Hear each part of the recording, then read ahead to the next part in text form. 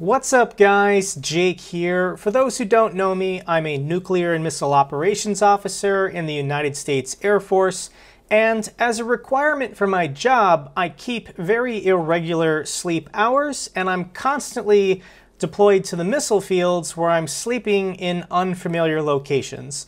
The last couple years for my job, I've been getting very erratic and inconsistent sleep, and this honestly has been affecting my physical and mental health a little bit. So I wanted to get a sleep study conducted to diagnose potentially what's going on. So in this video, for you, I want to go over my experience and offer some tips and advice in the event that you have a sleep study coming up soon. So here's a picture of me with all the sensors that they placed on my body. Let's just go over them all so you know exactly what they're testing you for. There are sensors on my chin to test for if I grind my teeth or not. Sensors next to my eyes to detect eye movement. This is when they know if you're experiencing REM sleep and they know what stage of the sleep cycle you're currently in. There's sensors glued all around my head to detect brainwave patterns, sensors up my nose to measure my breathing and my air temperature. I asked why would they want my temperature, and I guess if you're not fully inhaling, the air from the room is not getting into your lungs, it's not warming up, so when you exhale it, they know that it wasn't fully in your lungs or not. There are sensors on my legs to detect if I have restless leg syndrome or I kick in my sleep. Sensors on my chest and stomach, they're kind of like these bands that go all the way around, once again to measure my breathing. Sensors on my throat, there's one to detect if I'm snoring. A sensor on my side, I think this is called an EKG, to detect my heartbeat. And then a sensor with a red light on it on my finger in order to measure the blood oxygen levels in my blood system. And combined, all of these sensors together form a polysomnogram, if I'm pronouncing that right.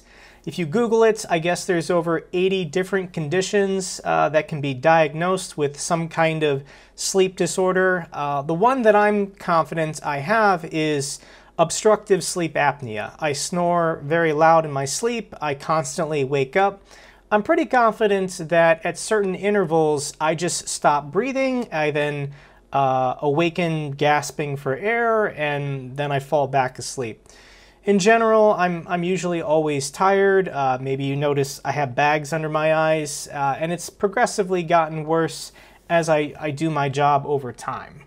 So let me give you the timeline, exactly what happened for this sleep study. The letter I got in the mail said to arrive at 8 p.m. However, on the phone, they told me 8:30.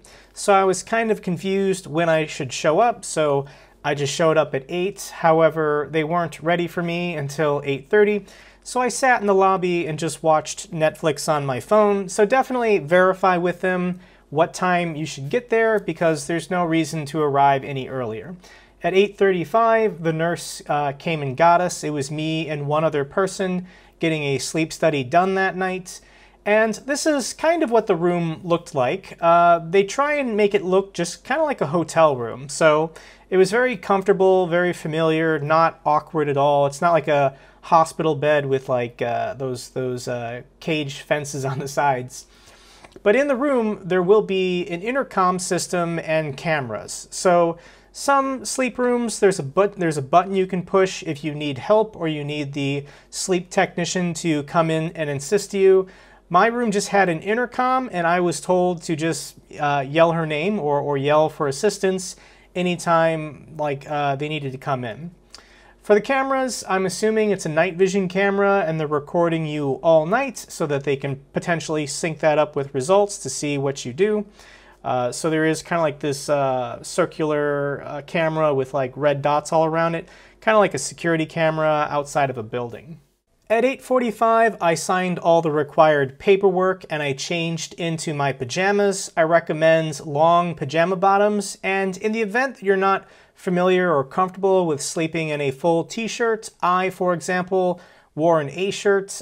You don't want to be shirtless, but I personally find it uncomfortable sleeping in a full t-shirt, so I just wore an A shirt. Additionally, what else should you pack for this trip? I highly recommend bringing your own personal pillow so that you're comfortable, sleeping in an unfamiliar bed. You might want to bring a bottled water and a snack, maybe for the morning. When you wake up, you're going to be groggy and potentially hungry. You can bring a change of clothes if you don't want to just wear the same clothes that you came in. You can bring toiletries and shower sandals. There is the option to shower there in the morning. You're fully capable of it. However, I asked the technician how often do people shower after a sleep study, and it's not that common. Where this would make sense is that if you're going straight from a sleep study to your job in the morning, some people have to do this. They do put kind of like adhesive, on your scalp and on your skin. So if you are going straight to some kind of appointment or your job, then yeah, you might have to shower in the morning. You also might want to bring a phone charger in the event that your phone gets low, and don't forget to bring your insurance card. They are going to want to check that one last time before you conduct the study. At 8:50, they brought in a portable DVD player, and I watched a 10-minute instructional video about the whole sleep study. They then made themselves available to answer any questions I might have. At 9:10, they started hooking me up, and from all those wires, you can imagine, kind of takes a little while, but the adhesives, the stickies, you don't really feel them or notice them after time. I'll tell you what kind of was tripping me up. The sensor for me that potentially was the most uncomfortable was this sensor on my Adam's apple. I just feel like my neck in general is pretty sensitive, and when she placed this right on top of my Adam's apple, I actually asked if she could maybe adjust it and move it down. If any of these sensors are placed on you and you'd like it just slightly moved, see if there's some flexibility. The technician is happy to take it off and reapply it.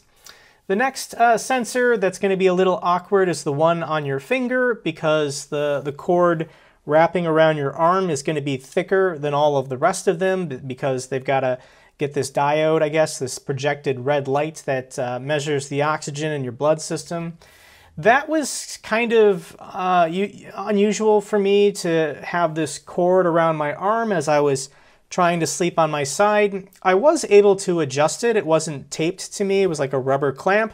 And she told me that at any point in the night, if I wanted to, I could pick it up and I could move it to a different finger. So sometimes it was on my right hand, sometimes it was on my left hand. The other sensors that I want to warn you about are the ones up the nose, and there are two of them, one to measure your breathing, one to measure temperature, and something I recommend to you guys is maybe to trim your nose hairs just to cut down on that sensory sensitivity. I don't know. Like, I eventually did get used to having these in my nose. They're not very deep, but it's still, a little sensitive, a little ticklish up there. So having those in my nose felt a little strange, but through the night, I did get used to it. The hookup process took about 30 minutes, and by 9:50, the technician wanted to get me into bed. I watched some other YouTube videos saying that they were given time to watch TV shows or read a book or something, and they didn't have to go to bed until maybe 11 or 12, but I got the impression the technician wanted me to get this thing going. So I got into bed, and it was difficult the first 2 hours. They're going to have you do the baseline tests. They're going to have you move your eyes left and right, up and down, breathe in through your nose, breathe in through your mouth, wiggle your legs. So you're going to do all the things to make sure that all the equipment is monitoring correctly and kind of give the system a baseline to compare results. And I initially started out on my side, and I guess the sensors around my body cavity weren't registering well, so the nurse did have to come in a couple times to swap those out and change them. Nothing really fell off me, and I didn't have as many complications as I think other people have. But at one point, the technician did tell me to lay on my back and try and lay on my back, and I couldn't do it. I laid there for maybe 15 minutes, but I felt more pressure on my neck from all the wires and like that plastic tube. When I'm on my side, I wasn't really feeling the pressure on my neck as much, but once I was on my back, I just don't like having things rubbing up against my Adam's apple. So after 15 minutes, I told her, I just was being honest. I'm like, I'm never gonna fall asleep laying on my back. Can I go back to my side? And she let me go back to my side. I don't really remember anything after that. I didn't have to wake up and use the bathroom, thankfully. She didn't have to come in to fix any of the wires. And at around 5:20, she woke me up. And the test, I think, was supposed to go until 6 a.m. So I'm a little curious why I was woken up at 5:20. But I think the reason why is she knew I was awake. The technician can see where in your sleep cycle you are, and at 5:20 I must have been in that hazy period between like step 4 and restarting the cycle. So she knew I was awake. She knew I was in the point where she could speak over the intercom. I would hear it, I would instantly get up. So at 5:20 I was woken up.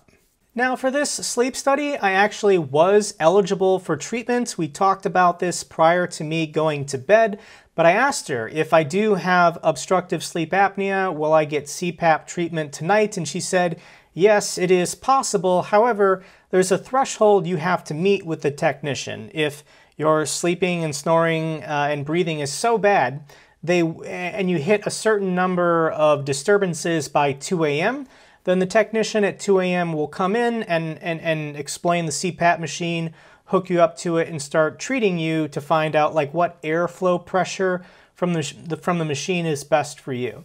However, since I wasn't woken up at 2 a.m., obviously I didn't have enough disturbances. Doesn't mean there's nothing wrong with me, it just means I didn't meet the criteria to be treated that night by the technician. I asked her, like, you know, what did you think of my results? Was I snoring? And she was not allowed to tell me anything. Obviously, people wake up and they want to know how did it go, but she said, I'm not a medical doctor. I'm not qualified to share any results with you. You'll get your results from your primary caregiver in 2 weeks. What general tips and advice do I have for you if you're having a sleep study done? And the first one is to turn on a fan for background noise. The other sleep study that was being conducted was on the other side of the wall of me, and I could hear that individual anytime they called out for the technician or the technician was speaking over the intercom to them in the bed.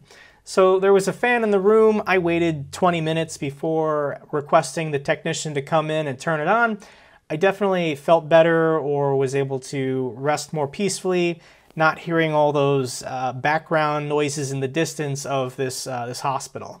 Next tip I would recommend is to drink a lot of water before noon. I mean, just chug a bunch of it in the morning so you can stay hydrated and get it out of your system before going into the sleep study. You don't want to have to call in the technician to basically unplug you from the wall so that you can go to the bathroom, then you got to get back in bed, the technician will plug you back in.